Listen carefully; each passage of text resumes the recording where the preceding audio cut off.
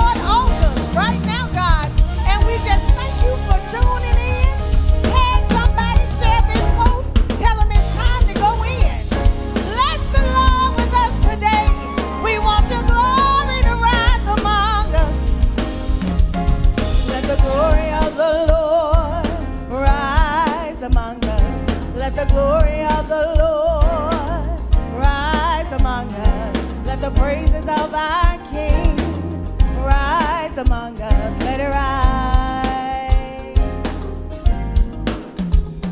Let the songs of the Lord rise among us. Let the songs of the Lord rise among us. Let the joy of our King rise among us. Let it rise.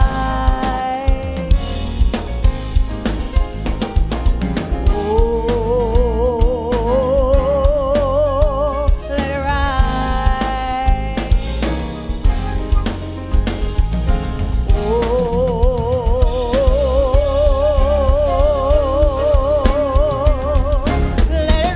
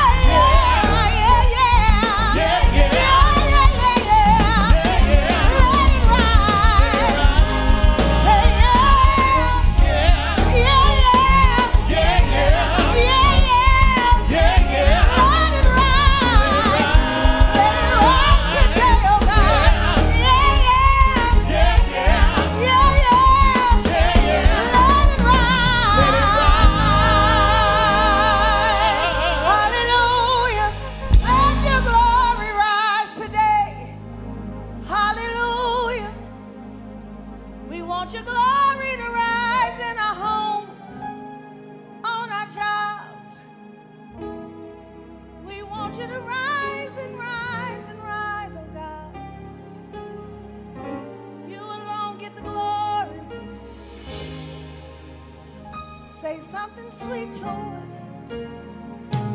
Lord, I love you today.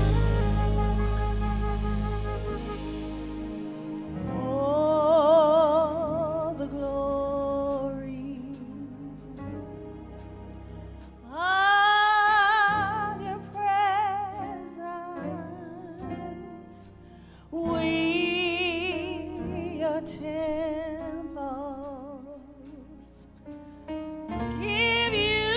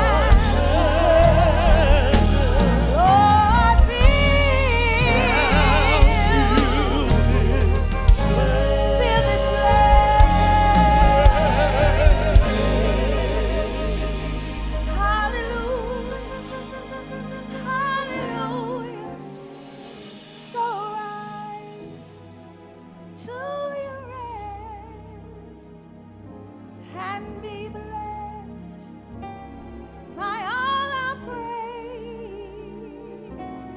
as your presence fills this place right now in this very hour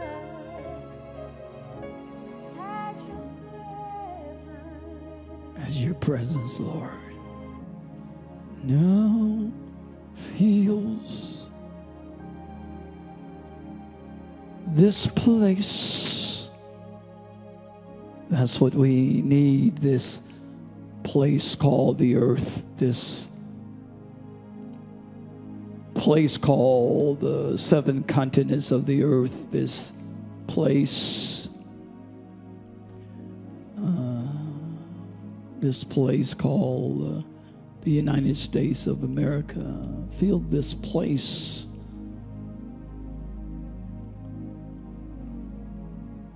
called Alabama. Feel this place called Jefferson County. Feel this place called Birmingham. Wherever you are and what city you're in, feel this place. Hallelujah. Call whatever community you are in. We're in West End. Feel this place, your residence, right where you are, right where you are. Feel that place. Hallelujah. I'm going to shift here. I already feel an assignment, Carrie, if you will. Yes, I already feel the assignment. If you'll take this, I feel the healing anointing in this place today. With numbers spiking and out of control and hospitals are overflowing, I would be remiss to preach anything other than that. I wouldn't be worth the salt of my bread. If we still are the salt of the earth, light of the world, we need the glory of the Lord to rise. I heard that as you were singing. Lord, say, I want you to be, come on, right in my face. I want you to be the anecdote. I want you to be the antithesis of the spiking and the rising. Crime has been rising all over the nation. Unemployment has been rising. Temperatures have been rising. COVID has been rising. Death, the numbers of death has been rising. But let the glory of the Lord, I got a prayer today. So let the glory of the Lord,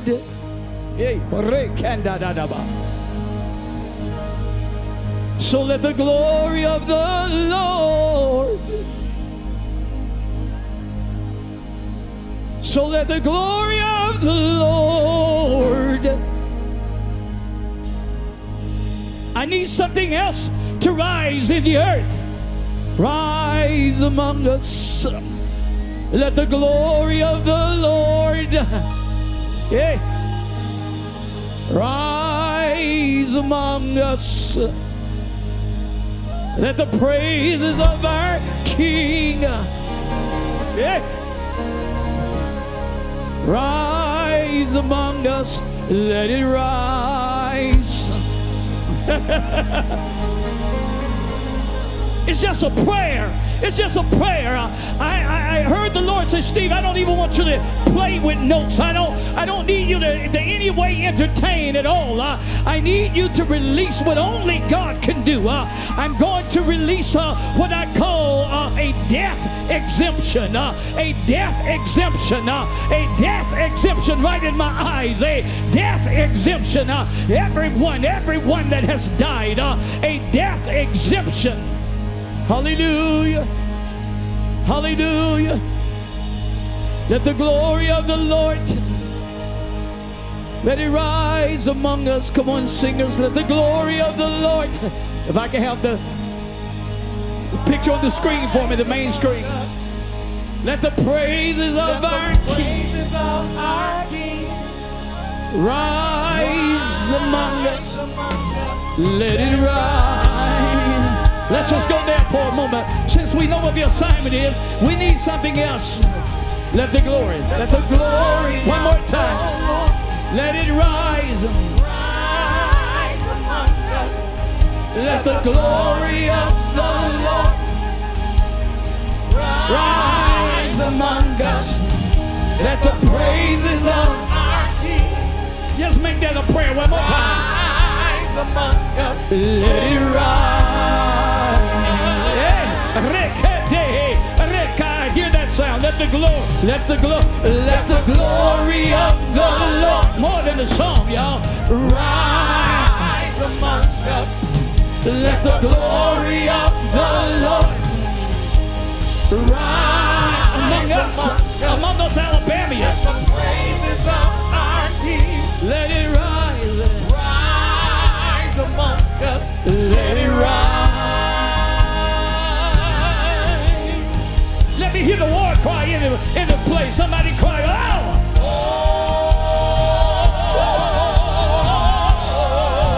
Please, let it rise. That's what we need to rise. Not hospital numbers, so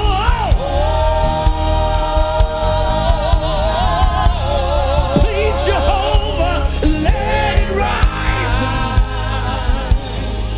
I hear that military. Oh, somebody cry,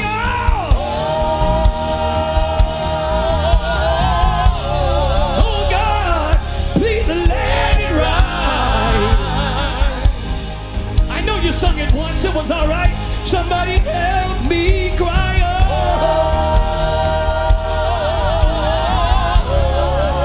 please, please let it rise. We want the glory to rise in your home. We want the glory to rise. Somebody cry,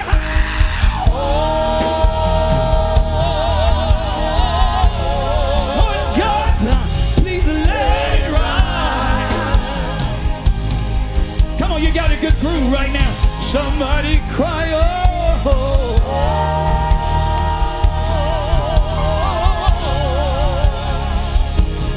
let it rise. It's just a matter of time, David. It's just a matter of time. Come on, musician, let me hear you. Yeah. Yeah. Please, Lord God, let it rise. It's just a prayer. I just want to just stay there for a moment. I don't want to rush from there.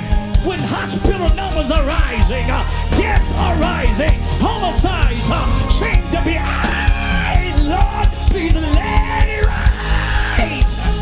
Let it rise. Hallelujah, hallelujah, hallelujah. I believe we got to say so. I believe God says I have many things to say, but hard to be heard. Let the redeemed of the Lord say so. Let the redeemed of the Come on, Anthony. Come on, please let it rise. I believe as you guys begin to play, the glory is rising in the sanctuary and is releasing healing. Hallelujah. Hallelujah. Arise and shine on the screen, for your light is come, and the glory of the Lord is risen. And the glory of the Lord is risen. And the glory. Come on. I know everybody's talking about depression is rising. I know everybody's talking about COVID and Delta is rising, but I got a word from the Lord. Hey, hey, the glory is rising. The glory is rising. Hey, the glory is rising. If it's gonna rise, where it's gonna rise at? I wonder if the glory's gonna rise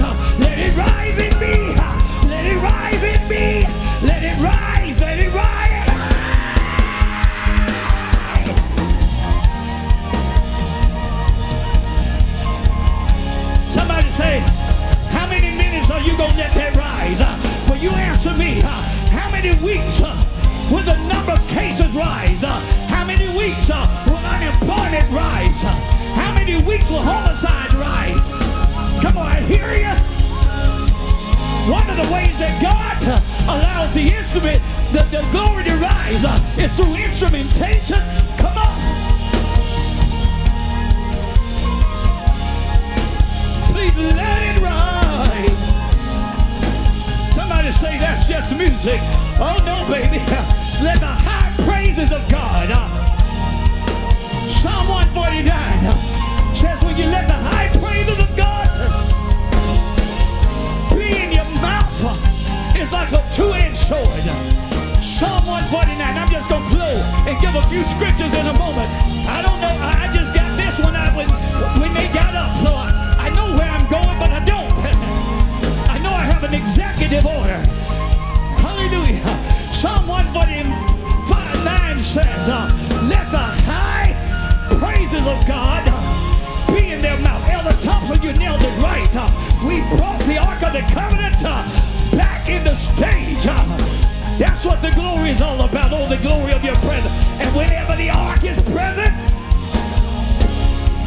everything that the devil has been trying to kill, every form of death, every kind of death, death of physical bodies, death of churches, death of nations, death of houses, death of families. Let the high praises of God be in their mouth and a two-edged sword in their hand, the scripture says. Now what does that mean? When you got that high in your mouth, praise in your mouth, it does something. It executes. You see it on the screen. It executes. Praise is an executive order.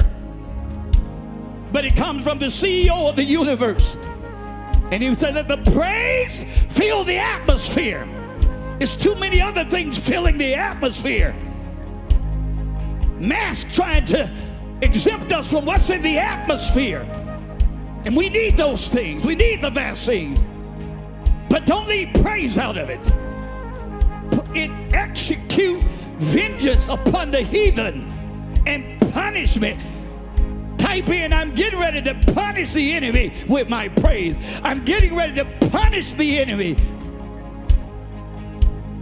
To execute vengeance upon the heathen, punishments upon the people, and to bind their kings with chains. We're going to shackle. Cancer is like a king without Jesus, but we're going to shackle it. Poverty is like a king without Jesus, but we're going to shackle it. To bind their kings with chains and their nobles with fetters of iron. And watch what it says. To execute upon them the judgment written, this honor have all his saints. Praise ye the Lord. That's what we're about to do, and we will continue to do that as the Lord makes the word very clear. I want to move into some things now. Singers, don't go too far. Keep your mics by you, because ain't no telling where we might end up singing in praises and that kind of thing. I have an assignment this morning. I don't have a sermon, and I had a sermon on my notebook. I had a message, but didn't take about 5 minutes for the sermon to change to an assignment. And I want to make sure I do the assignment. I talked about this on this past Wednesday night, that sometimes there's so much facing us that what we really need is to call on the name of the Lord. Romans 10 says, whosoever shall call on the name of the Lord shall be saved. We're going to call on him, but we got to know which dimension to call on. I mean, if you want to call on Pastor Green, there are people call me. I'm going to really need the camera to be steady tonight, y'all. Yes, please. To call on the name of the Lord shall be saved. Whosoever calls on the name of the Lord shall be saved. Of what name? In this particular season, people are searching for answers.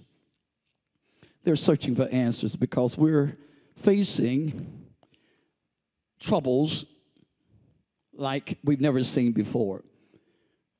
Now, when the tribulation period happens, and I don't want to get eschatological here, but I'm going to release some stuff to you that's going to be prophetic, but it's going to be ecclesiastical at the same time, which means it's going to be eschatological, which I will point out end time truths, but no word of God is of any private interpretation, and no dispensation is of any private interpretation.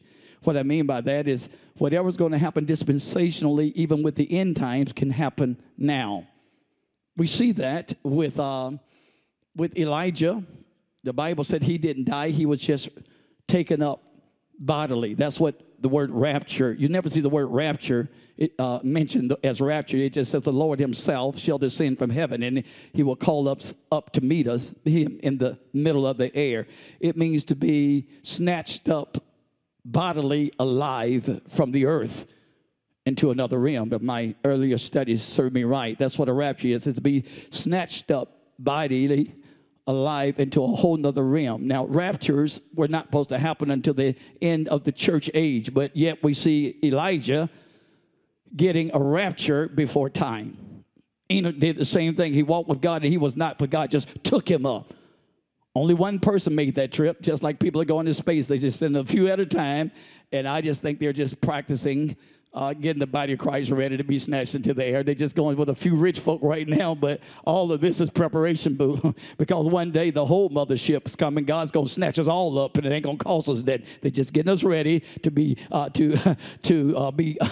snatched up into another realm. But in the meantime, I want you to know that while you are in your physical body without dying, is it okay that God go get ready to snatch you into another financial realm, into another health realm? In other words, to deliver you from the realm that you are living in, that the atmosphere that you're living in.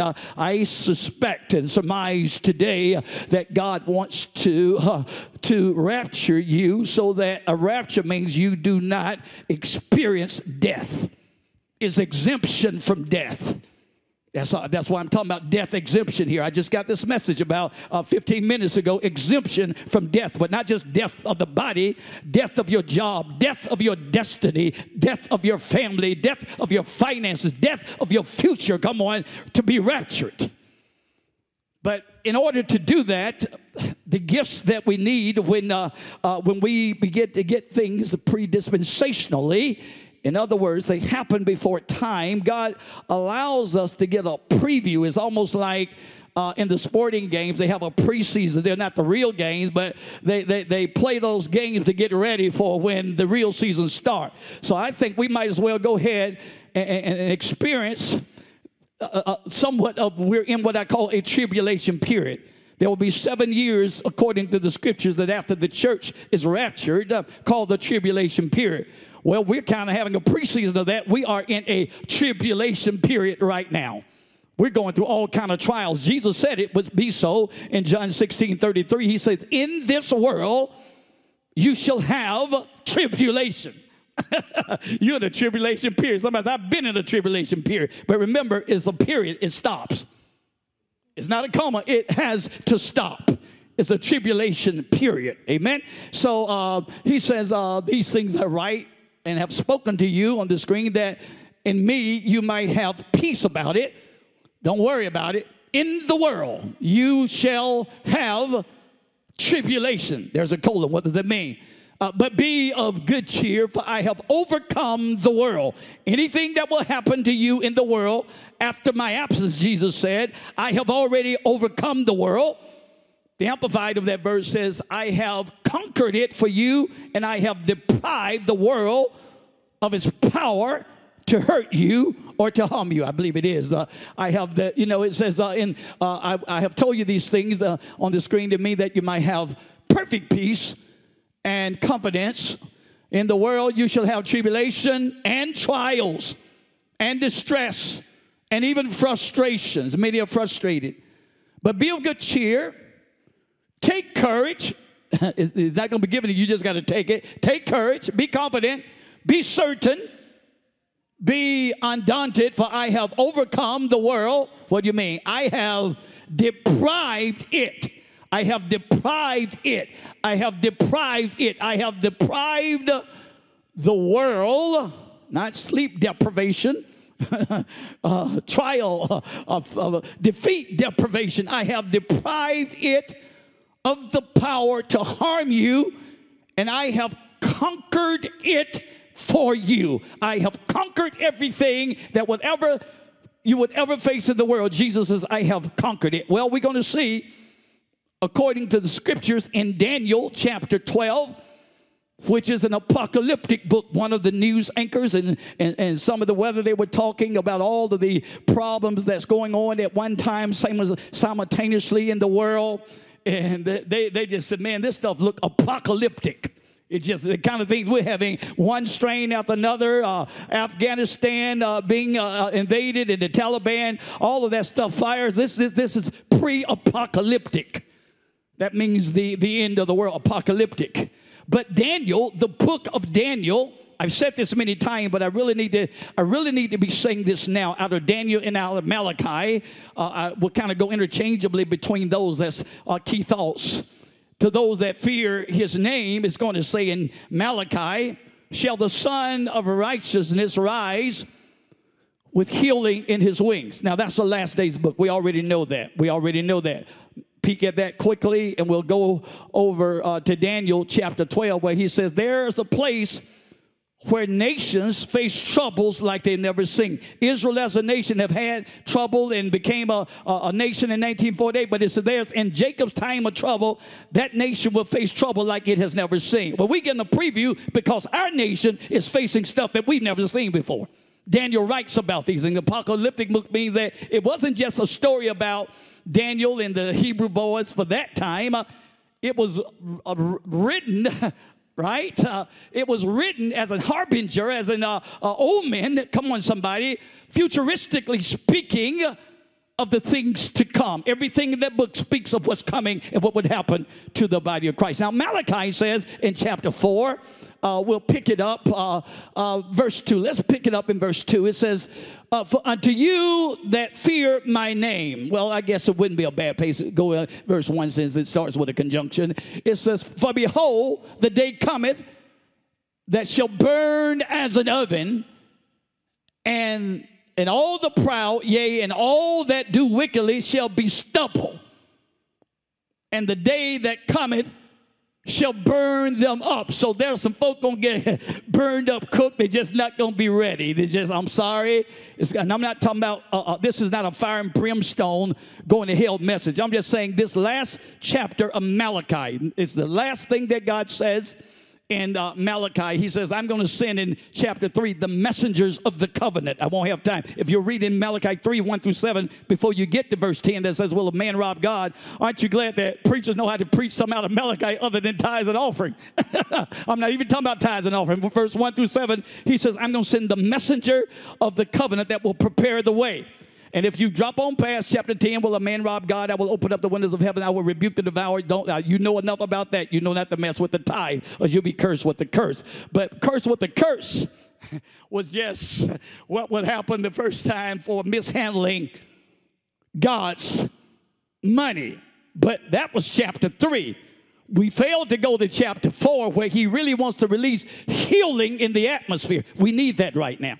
Right? God has given me the tongue of the learned that I may know how to speak a word in season. He says, Steve, you can just about teach anything out of the Bible you want to, but it won't be in season right now when everybody's watching the numbers at hospital. I need you to wax eloquent out of your spirit to give an answer and give hope, because a lot is going on in the world today. I'm calling it death exemption. I'll tell you why. And he's the only one that can guarantee us exemption, and that's why we need to call on him.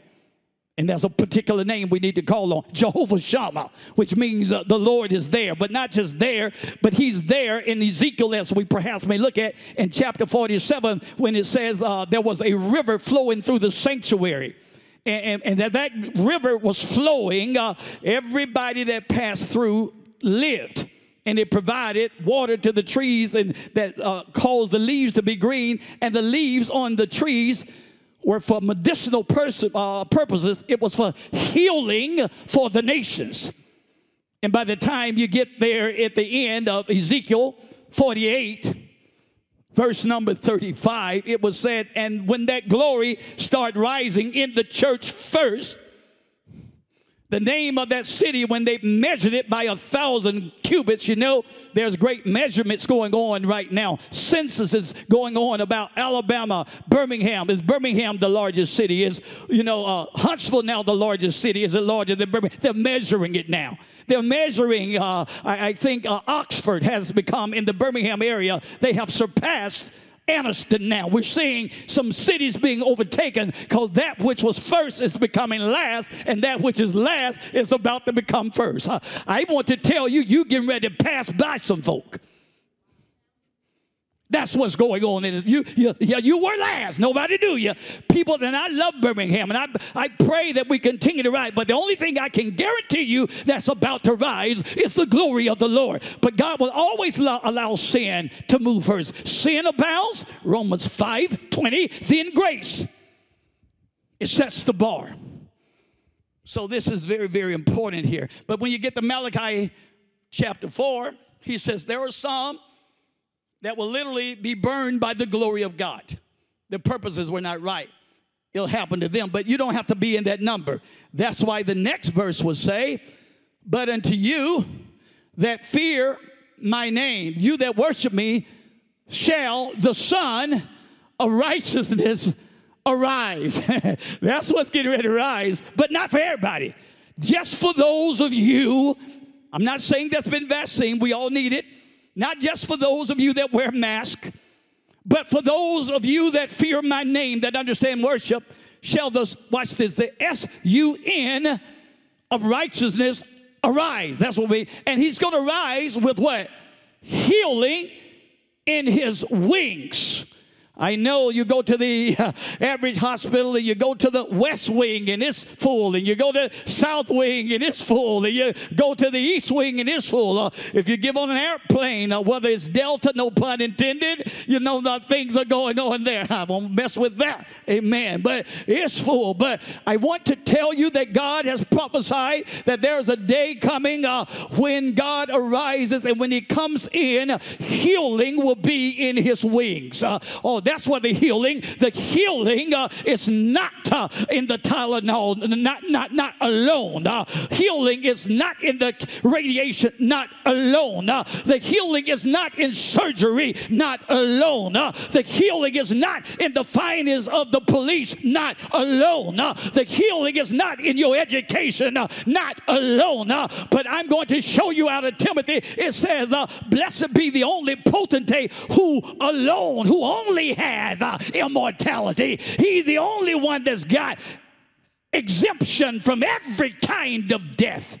Preacher Pastor Gray says, and the Son of righteousness shall arise with healing in his wings, and you shall go forth and grow up as calves of the stalls, as calves released from the stall.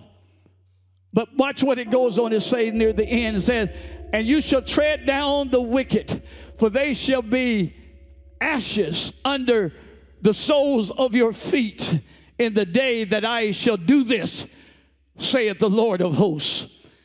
And he goes on to say, remember the law of Moses, my servant, which I commanded unto him, unto Horeb, when they were coming out and the glory of the Lord. You know Mount Horeb there, when they were going from Egypt into the promised land, and the statutes and his judgment. And one of the statutes that God gave, I won't have time to look at one of the statutes, you'll see that in Exodus 15, verse number 25, 26, and it said the Lord made a statute forever.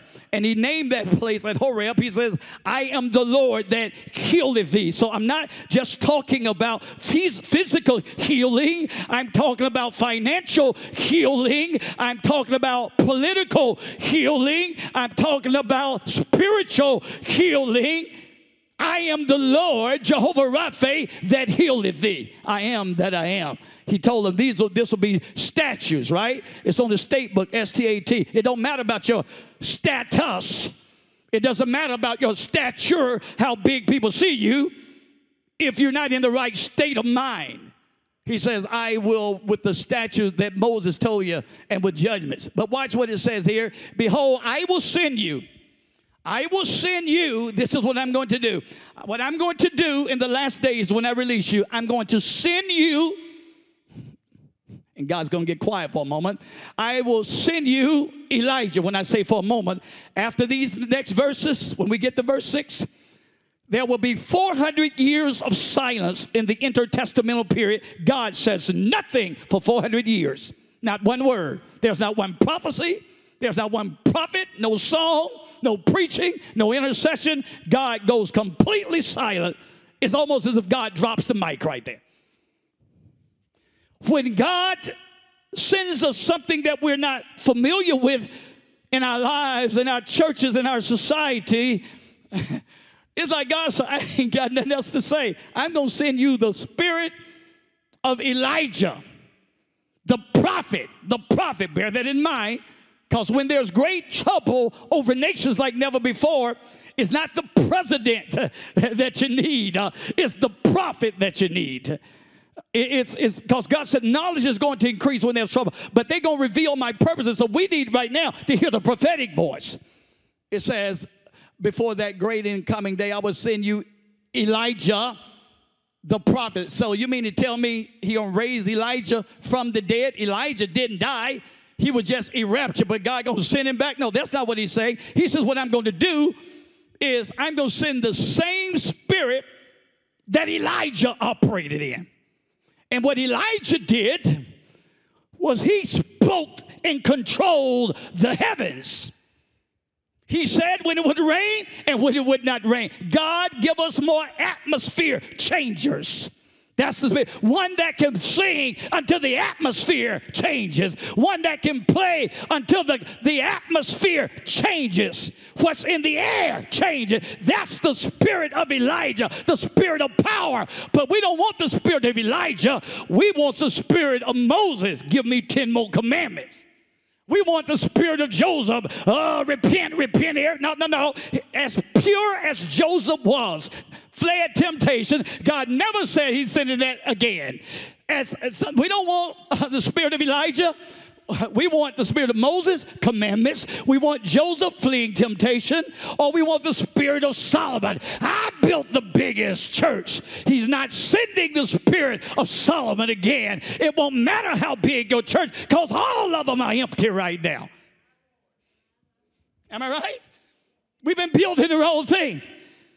So he said, the last thing I'm going to do is send the spirit of Elijah. Eli, right?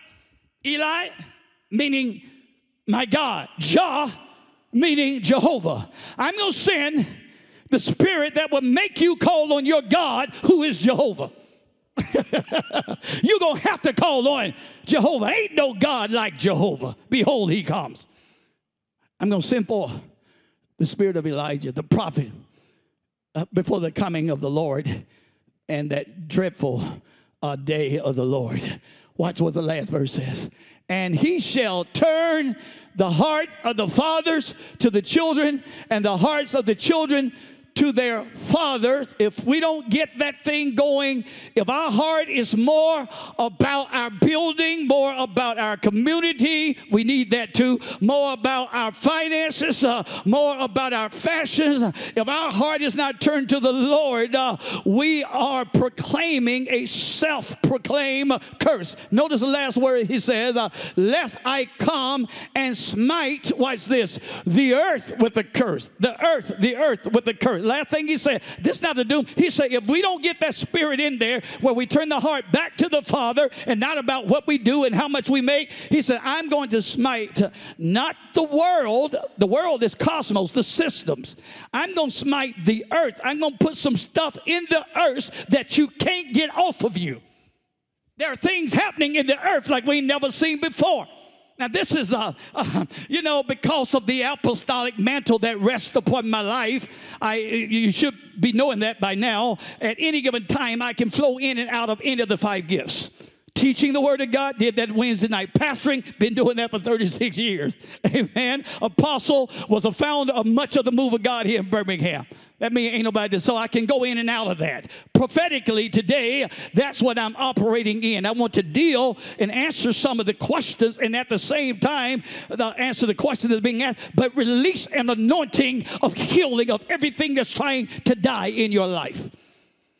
Lest I smite the earth with a curse. Now, go to Daniel, that apocalyptic book, and we'll go in and out of that. We'll head to 1 Timothy chapter 6 that tells us that we must fight the good fight of faith. But we stop reading in 1 Timothy 6:12. Fight the good fight of faith. Lay hold on eternal life. But if you keep reading there, you'll find something about God the potentate, God the King of kings and Lord of lords. It's in that calling on him that we get exemption from death, or I call it death exemption. I don't care what's trying to come against you. Now, here's what's going to happen during the tribulation period at a time. Not in its full-blown capacity, but a particular time is coming that God says about Israel. At that time shall Michael, that's the warring angel. That's not the United States Army that pulled out of Afghanistan. We got to put, not that.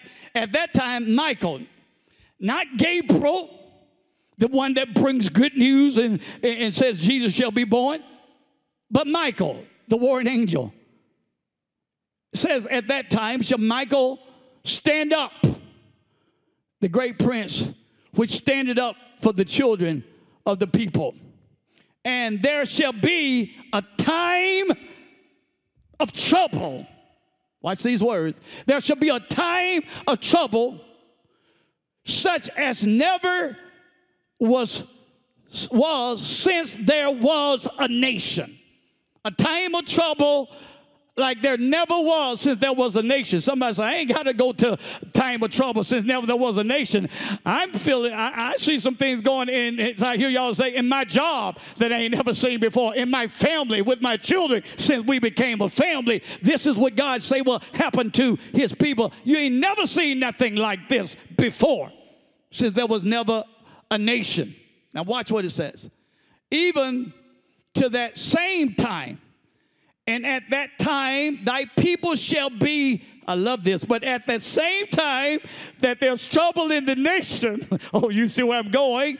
He's going to separate, thy people shall be delivered. Well, somebody should have typed in that I'm part of his people. Thy people shall be delivered. That's why he makes statements out of Chronicles at the same time that God is building a beautiful edifice that Solomon has built through the connections of his father David. They dedicate the building. 2 Chronicles, the glory of the Lord fell so the priest could not stand to minister. They dedicated the building.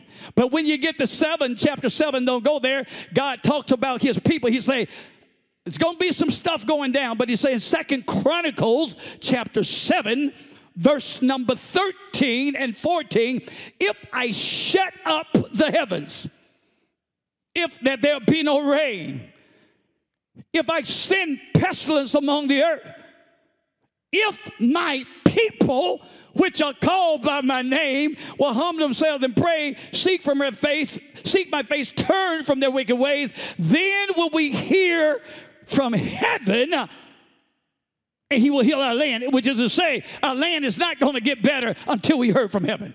We got to hear from heaven now. We done heard everybody else. We done heard from CDC. We've heard from the schools. We've heard from preachers. We need a word from heaven right now.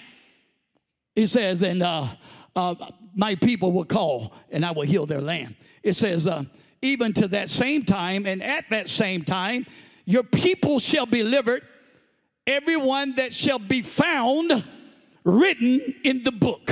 Sign me up, they said. You better make sure you're written in the book if you're going to get past the stuff that's happening, not only eschatologically in Israel, but what's happening in the world today. You better make sure your name is written in the book.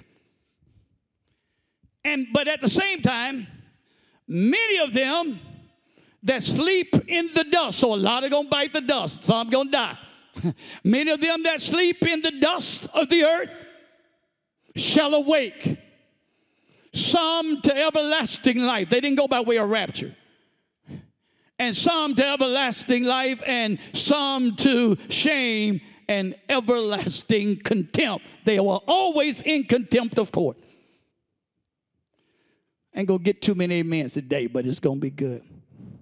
And they that be wise shall shine as the brightness of the firmament, and they will turn many to righteousness as the stars forever. I want to tell you, in the backdrop of all the national problems, unprecedented, unmatched problems, I need you to see the positive. You need to be getting ready. If you're having trouble like you ain't never had before, you getting ready to shine like you have never shined before. Amen? The more trouble, the more you shine. That's what Psalm 141 says. Oil that makes the face to shine. So the more the world gets dark, the greater it's our hour. It's your time to rise and shine, for your light has come.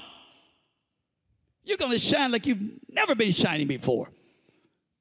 They shall literally says, but thou, please go back one more verse for me. I don't want to quite, you shall shine. They shall turn many to righteousness as the stars of forever and ever. Can I just, if nobody told you, can I tell you to get ready, all your cousins, all your next door neighbors, all your haters, that revival is getting ready to break out? Can I tell you, when God gets ready, releasing trouble like this nation, people are already asking questions. Many people it's getting to that point right now. You know, they were hesitant about the vaccine, but the more the things get darker, many shall turn to righteousness, and they will shine as the stars forever and ever. But here's what he says to Daniel. I love this. Here comes the good part. I'm going to get to the prophetic here. Says, but Daniel, I know you think you're writing this for you. I want you to literally shut up the words. These that I'm telling you, shut them up, lock them up.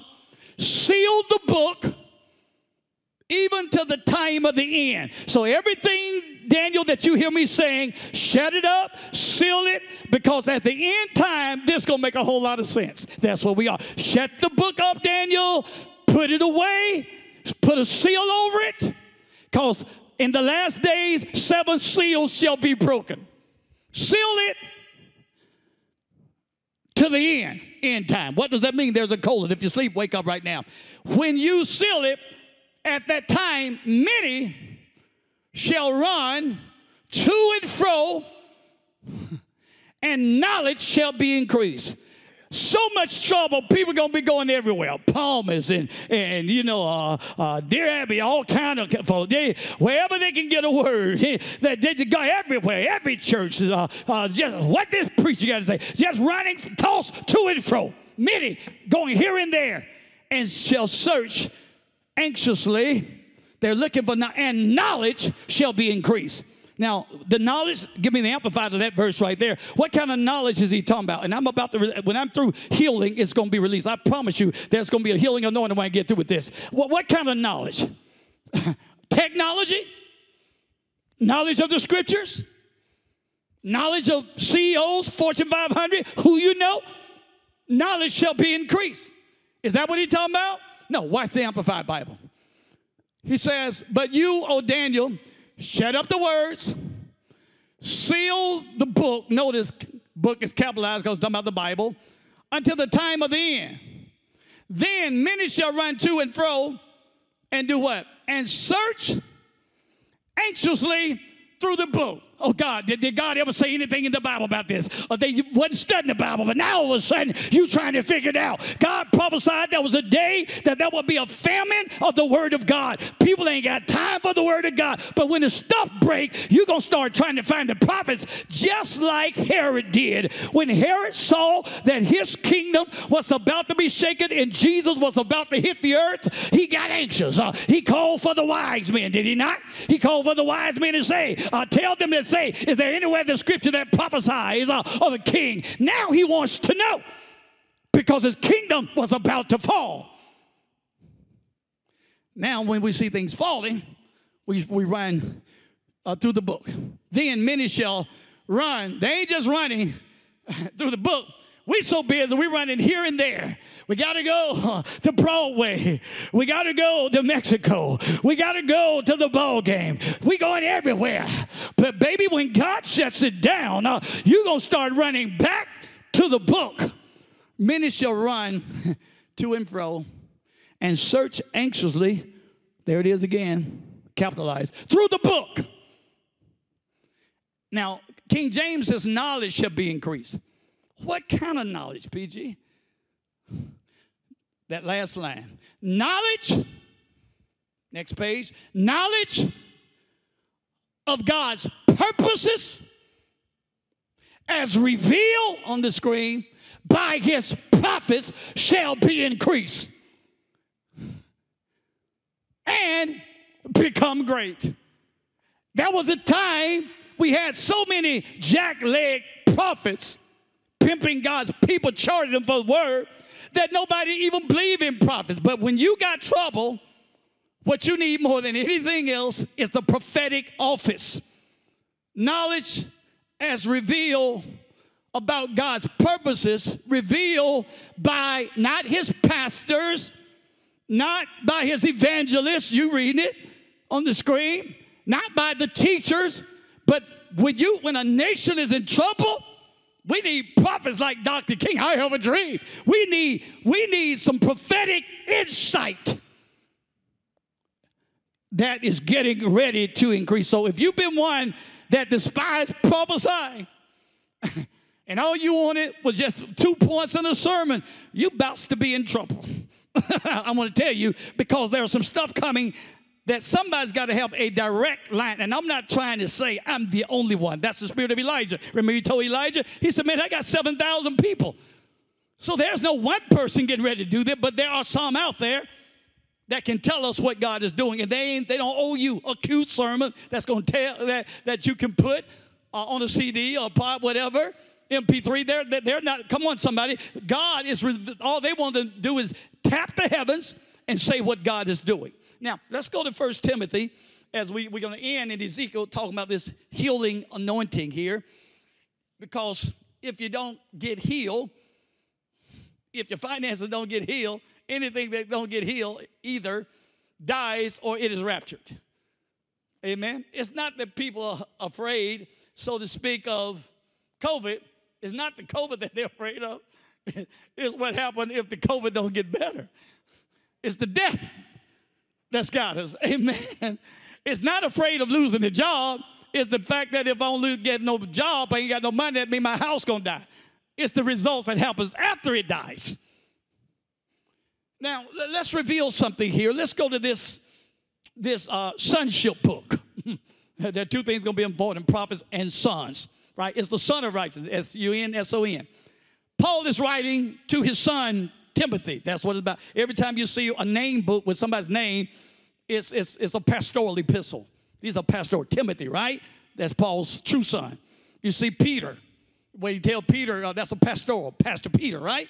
Cast all your cares. I know we use cast all your cares upon the Lord, for he cares for you. We use that in conjunction with our daily necessities. No. He was talking to young preachers that was too anxious to be moving out in ministry before time. He says, you young ones, you better cast that care on the Lord, for he careth for you. Amen. That's a whole nother lesson, a whole nother time. He's writing to Timothy. Titus, he left him in Crete. Pastoral epistle. All these are pastoral epistles. So here's what he says. He's wrote to his son Timothy in 1 Timothy chapter 1. And death is in the atmosphere with Timothy. But it's not the death of COVID. Everybody that was preaching the gospel in the atmosphere, you better not call the name of Jesus, because if Nero heard it, you died. And Timothy said, I'm out of here. And God told him in 1 Timothy 1 and 3, abide still at Ephesus. But when you get to the end of the book, in 1 Timothy 2, after he's told them to make prayers and intercession for kings and authority, that we may lead a peaceable life, quiet life. The realm is quiet. One of the successes, listen to me, one of the successes and the barometer gauges and the litmus test of a king in 1 Kings, you got all these books, we got to read them sometime, Kings and Kingdom, is when he got to the end of his reign, they say, and there was quietness in the realm. he was judged by how much quietness is in the realm. Now, I'm not, I know this is an election week coming up in Birmingham this week. We got several that are running, you know what I'm saying, and some we don't know anything about. But what you judge it by is their quietness in the realm. And I'm not sure if anybody can bring quietness. When we talk about quietness, is it medical quietness? Is it, violence? Is that quiet? It's just a time of nothing happening, quiet. Because when Elijah gets through, remember in Malachi, everything got quiet for 400 years. When he dropped that word, with nothing going on. That's when you know a prophet has really spoken. It quietens your storms. You better teach, Pastor Green, in this place. That's what's happened to us because we don't do Sunday school no more. Remember when you went to Sunday school and they had that little board on it for Sunday school? They ain't had no classes. You just met over on the left side of the wall, and the number never really changed, 20 people. But people went to Sunday school, and they learned stuff about the books and Kings and Chronicles and the vision. So all we know now is money cometh, money cometh. I got my gift, shall make room for me. But we don't understand anything about kingdoms. But if you understand how the kingdom operates, you must read Samuel. You must read Kings and Chronicles. And you can have an anointing as a king like David, and your family be tore up from the floor up. Y'all ain't talking to me. I want to say that again. Samuel, Kings and Chronicles. Samuel deals with the prophet. Kings deal with the presidents, the mayors, and the governors. Chronicles is the newsletter. It's the newspaper. It's the New York Times. And every time a king would do something, Chronicle would chronicle it and write it down. That's why we get a chance to preach about David's dysfunctional family and make fancy topics out of. How would you like somebody to take all your past and on the pulpits across America, they keep talking about how you messed up? But we get a chance to dissect David's dysfunction, Ammon and Tamar and all that kind of stuff, and Absalom. Didn't you, child, they were writing in Chronicles. Didn't you know that David's children started rising up against him? And David, he was so distressed that David even wrote, he said, if y'all going to write, I'm going to write about it. So he writes in Psalm 3, Lord, how are they increased that trouble me? And he wasn't even talking about the whole world. He was talking about his own children. And I've been pastoring long enough to know that many of you are having insurrections in your own family, your own children, mothers against daughter, fathers against son. How are they increased that trouble me? Many there be that rise up against me. Many there be which say of my soul, there is no help for him in God. But thou, O Lord, art a shield for me. You're the glory and the lift of my head. I will not be afraid of 10,000 that have set themselves. I cried unto the Lord with my voice, and he heard me out of his holy hill. I laid me down and I slept. Sometime when your children rise up, you just need to set the alarm, put the door, so whatever, you ain't got no alarm, you know what you do. Put the dog out the door, let him bark, or bar it with something, and just go to sleep and saying, I will not worry about this another night. I'm going to lay my burdens, take my burdens to the altar and leave them there. David said, I laid me down and I slept, and I woke up and the Lord has sustained me. So we get those Chronicles. But here, we're going to see when Paul makes it from chapter 2 of Timothy, praying for those in authority. And chapter 3, choosing deacons. Chapter 4, he says, many shall depart from the faith. 1 Timothy 4, if you're tracking me, 1 Timothy 4, I'm just walking you up to exemption from death, right? 1 Timothy 1, he's thinking about leaving Ephesus. 1 Timothy 2, he said, first of all, pray for everybody who's in authority. Pray for the national authority. Pray, prayers, intercession. Chapter 3, then get you some help, some elders and deacons in chapter 3. Chapter 4, verse 1, 1 Timothy 4 and 1, he says, now the Spirit speaketh expressly that in the latter times, some shall depart from the faith. They're going to depart from the faith. They used to be faithful, but they're going to depart from being faithful. You can't even get them to show up no more. That's what he said. They're going to depart not only from, see, the devil is subtle. He first gets you departing from being faithful to praying to God. Then you start departing from your church. Then you start departing from the faith, and you're in a whole nother religion. He's working on you in stages, setting you up, giving heed to seducing spirits and doctrines of devils. But then you get the chapter 5, he tells you how to treat elders, and 5 and 1 and all the rules of that. But let's head towards 6 because that's where we want to go. We want to go with this exemption here from death, and perhaps we'll look at a little Ezekiel, and I'm going to call it a day, and I'm going to pray for some folk that's at death's door. And I'm not talking about they're in the ICU, but the enemy think he has just stolen and killed everything. But healing is about to be released. The trouble that you're having, like you have never experienced before, all of that is about to be over. So let's pick it up in verse number 16. 1 Timothy 6 and 16. We'll pick it up there.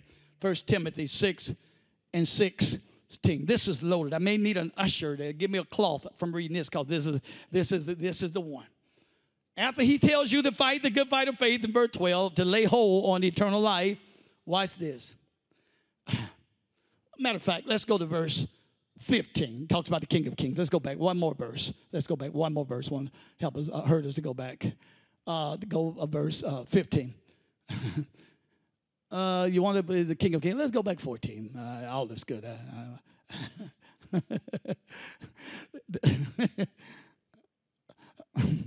I give you the charge of the sight of God, who quickeneth all things. Just type in, it's about to happen quickly. Quickeneth all things. And before Christ Jesus, even who was before Pontius Pilate, and witnessed a good confession. He was before Pontius Pilate, and he witnessed a good confession. And even Pilate said about the one I'm about to talk to, I find no fault in him at all. You know, people can find no fault and still crucify you. They can find nothing on you and still won't hire you, still don't like you. You can be doing everything right, can't find nothing. They thirst all over. And they, you know, I hope you don't ever really believe you're pressed for real, because, I mean, Jesus showed us what the world would do to somebody that's all that. At the end of the day, when his wife had a dream and said, do not touch that man, I promise you, Pilate didn't have enough courage, beat him with cat o' nine tails, many stripes, brought him before the people, asked the people, you got on one hand, here's Barabbas, deranged, and you got Jesus, which one do you want? The people always dull of hearing, give us Barabbas. Now, come on, you smarter than me. So before Jesus died, if they chose Barabbas over Jesus, there are going to be some folks that don't have half the anointing you got, and they're going to prefer them. Don't take it personally. Don't take it personally. Before Pontius Pilate, who confesses a good confession. Now watch this. That you would keep this commandment without spot, unrebukable, until the appearing of our Lord Jesus Christ. It's about to get good here. I know we're laying some tracks. Which in his time, type in his time, which in his times, because every administration have times, right? Former President Trump had his time, but he's still going up to Coleman like it's still his time. Dude, it ain't your time no more. You know what I mean? Every minister have their time. You ain't got to be hating on nobody. We've seen the time. I've seen the time of Oral Roberts. I've seen the time of Fred Price. I've seen the time of some other men. Just wait. Your time is in his hand. But this is the time that's his times. This is not the time that we need to be dependent on backslidden atheists that don't have a clue what's going on. This is his time. Jacob will have their times of trouble, and they will see trouble as a nation like they've never seen before. But right now, in the United States of America, it's our time. And when it's our time, we've experienced the bountifulness of God, the plenty of God, the prosperity of God. We've done mission, but now that we are going through trouble, we don't know how to survive in perilous times. Which in his times, please watch these words, he shall show. It's about to be a showdown. That's what Elijah. Don't you love them showdowns? Pay-per-view, boxing. The spirit of Elijah was a show. They went up to Mount Carmel. There were those, the prophets of Baal. He said, everybody that's on that side, call on your God. You know the story. Fill the trenches with water and say, let the God that answers with fire, let him be God. All of the prophets of Baal, they began to call upon their God. Elijah said, maybe he's asleep, maybe he's on the journey, maybe he's doing something crazy. But when Elijah called on his God, God answered with fire, burned up the water out of the altar. And with all those miracles going on, he still got depressed. Some of you, you ain't got no reason to be depressed. God done did so much for you, and you're just going through a season right now. It's just a time of heaviness. It's not a lifetime. It's just a season. But in his times, he shall show who is the blessed. I love this because you're going to see it. And only potentate, the King of kings and the Lords of lords. Only. Next verse for me. Who only, now he done mentioned twice, the word only twice. Do I need to go back over it? I'm in a teaching mode. Go back one more verse. In his times, when it's his administration, when it's time for him to be Lord, he will show who is the blessed and the only potentate and the King of kings and the Lord of lords. Who only, here we go. Please, if you've been sleeping over the last 15 months, wake up right now. Who only hath immortality. He's the only one out of all the kings, all the countries, China, Japan, India, Russia, Putin, come on, Biden we love. He's the only one who only hath immortality. But where is this? Dwelling in the light which no man can approach. That immortality is hidden in the light. The immortality is not hidden in an x-ray light, in a CAT scan. That immortality or exemption from death is hidden in the light. He is the light of the world. And once you bring the light, which is the highest form of light, is the glory of God. When the glory of God starts rising, it kills everything that's trying to kill you. He hid it in the light, which no man can approach unto, whom no man has seen, nor can see, to whom be honor and power everlasting. Amen. Now, really, look like he ends the chapter right there, right? He said, I'm through with that, but if you want to keep on chasing money, he said, oh, by the way, I forgot to tell you some next verse. I charge those that are rich in this world to be not high-minded. If money is what you're after, keep going after it. If you're still chasing cheese and you're after salaries and not purposes, he through with that. He was saying until you start chasing the light of God like Paul did when he got knocked off his horse, saw the light, went a whole other direction, then money won't even matter. Now, please, let me have verse 16 out of the Amplified. Lord, I'm asking you for an anointing as I get ready to close that will come out of the glory. In April, people are filing their taxes on the 15th, and they're looking through all their records for a way to have the benefits of tax exemption. Give me some kind of exempt. You know what I'm saying? I'm a father that got children tax exemption. We're all looking for an exempt. But what somebody failed to tell us, that the highest kind of exemption that can be given cannot even be given out of a natural country. It has to come from the King of Kings and the Lord of Lords. And that's the thing that we're dealing with the most. Watch this. Who alone has immortality? Can we just deal with mortality versus immortality for a moment? Can I just show you a mystery and not at a funeral? Behold, I show you a mystery. We shall not all sleep, but we shall all be changed. In a moment, in the twinkling of an eye, then shall be brought to pass that death is swallowed up in victory. Oh, death, where's your sting? Oh, grave, where is your victory? For thank God that mortal, that corrupt shall take on incorruption, and mortal shall take upon immortality. Do you mind me prophetically releasing right now the anointing of immortality, that you, while the duration of this earth, may God circle your body with a spirit of not just being mortal. You will not be just mortal anymore.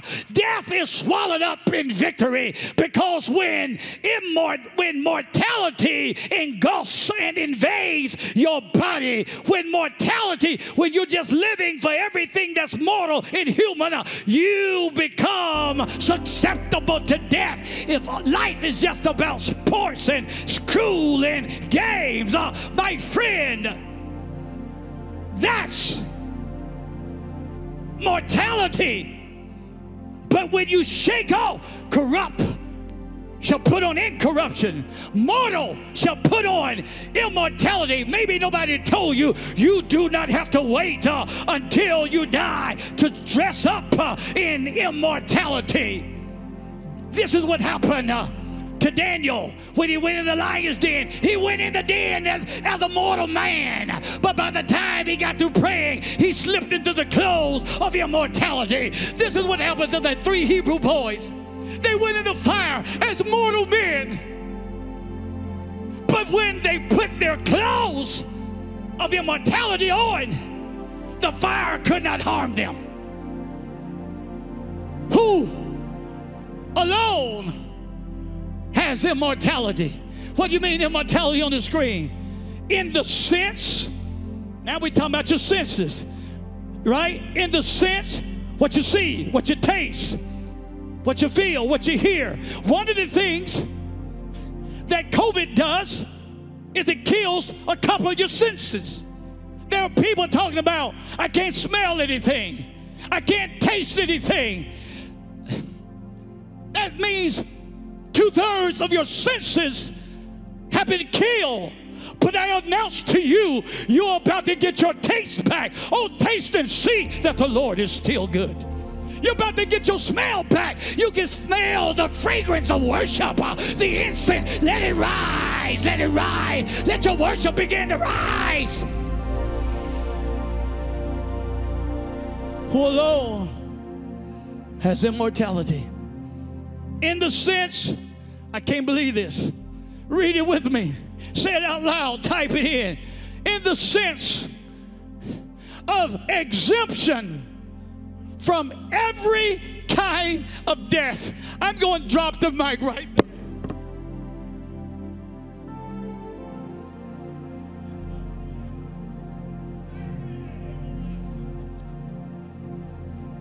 I don't know what's going to happen to your next door neighbor. I don't know what's going to happen to the next county. I don't know what's going to happen to the next state. I don't know what's going to happen to the next business. I don't know what's going to happen to the next preacher and the next church and the next man and woman, husband and father, boy and girl. But I announce today a death exemption over you. In the name,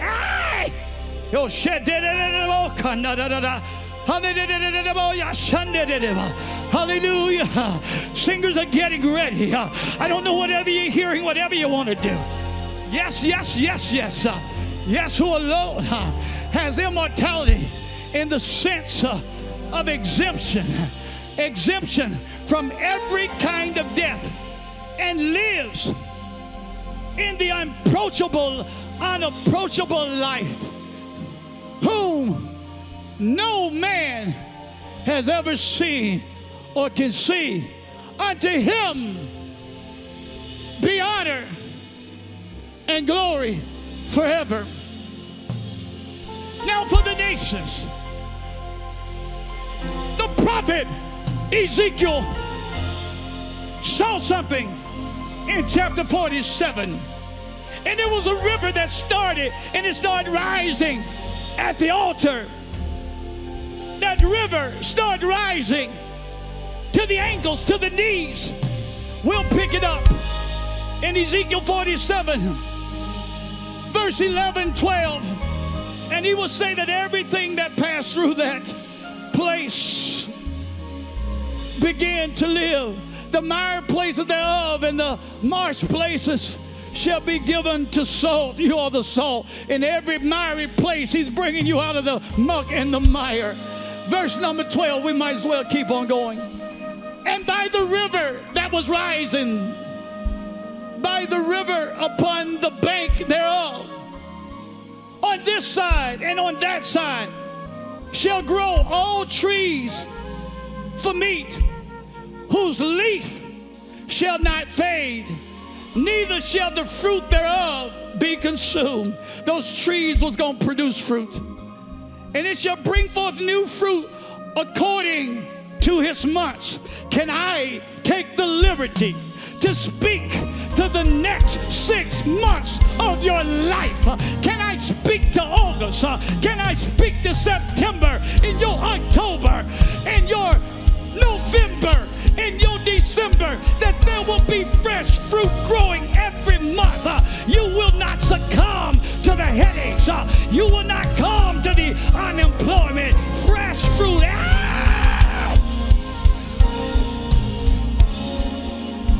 Just go ahead and start. I just go ahead and to the King, eternal, immortal, invisible, the only God, the honor and glory forever, forever, and to the King, eternal, immortal, invisible, the only God. Great song. The honor and glory forever and ever. Begin to worship. Begin. It is of the Lord's mercy that we are not consumed, because his compassions fail not. His mercies are new every morning. His healing are new. His provision is new every month. Play it, sing it, y'all. Lift up a prayer to the King of Kings, to the King, immortal, the only God. The honor and glory forever and ever. Paul says he alone has immortality. He alone.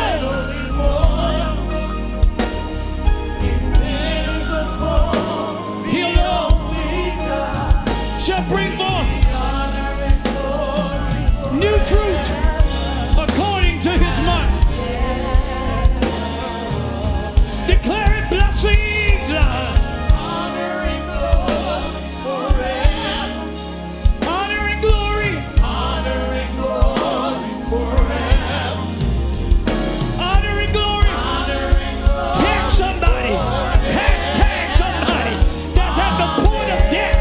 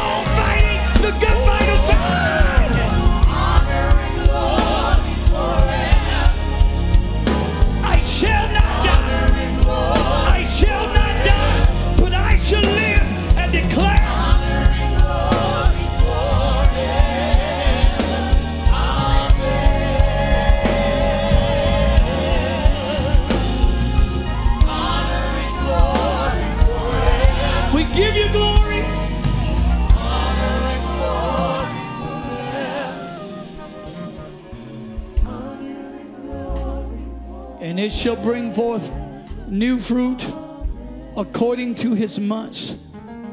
Because their waters, they were issued out of the sanctuary.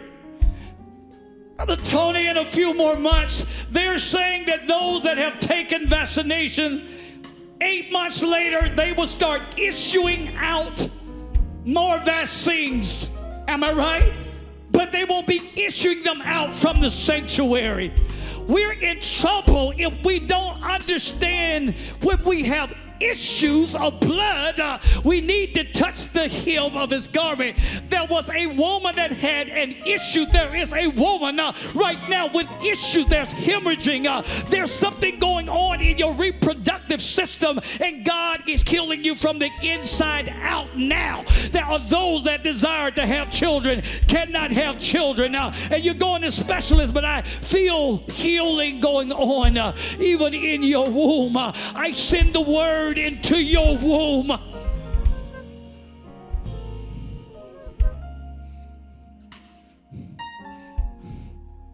And the rivers were flowing. It shall bring forth new fruit according to his months. Why? Why? Because of where they were? Why? Because they were perfect? No, why?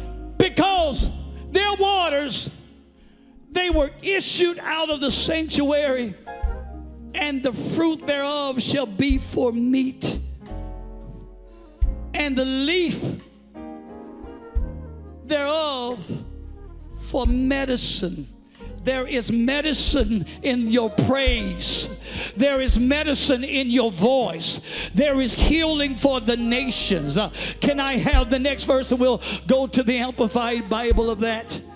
Thus saith the Lord God, this shall be the border whereby you shall inherit the land according to the 12 tribes of Egypt. In other words, he is saying when that water gets to flowing in the sanctuary, there would not be a family. There will not be anybody named in your family that shall not be covered with healing in the name of Jesus. Can I have the Amplified Bible of verse 12? And we're going to call it a day, and we're going to thank God for that exemption. You'll find the same thing in Revelation 22.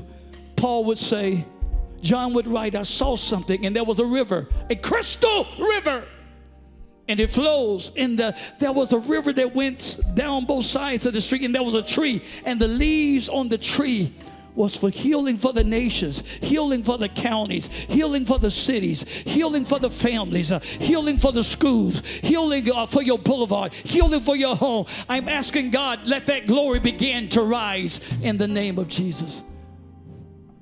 And on the banks of the river,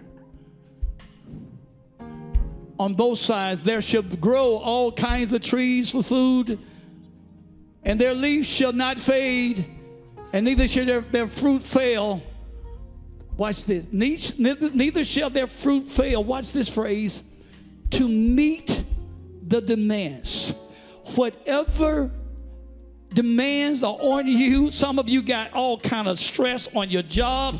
Whatever demand is, the demand on your life, this anointing is going to help you to meet what's demanded of you. You have demand to take care of your children as single parent. You have demand. Some of you have been given a new job, but you didn't know it was going to be that demanding. What I'm releasing is the healing that will help you to meet every demand every month. Every month. I've been watching this for 36 years here as a pastor. 26 married, and watching, there are demands as a father that I cannot meet those demands. I cannot always meet. I mean, new job for you. I can't always, what helps me to meet those demands every month, I got to look and make sure I got enough to meet the demands, to keep the lights on. And I want to tell you, it's not because I got degrees behind my name. The only reason I'm ever to meet those demands is because of the healing that's flowing in this place.